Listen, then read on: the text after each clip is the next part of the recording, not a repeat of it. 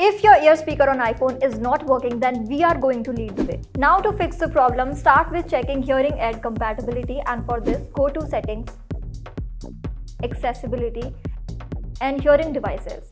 Here toggle on the switch next to hearing aid compatibility. This may fix the problem of ear speaker not working. As a next fix, turn off the Bluetooth, and for this go to Settings, Bluetooth and turn off the Bluetooth. The next fix requires you to change settings of call audio. Go to Settings, Accessibility, Touch and the call audio routing. Tap on speaker to activate the speaker mode. With these fixes, make sure you clean your iPhone speaker with a clean cloth or a soft brush.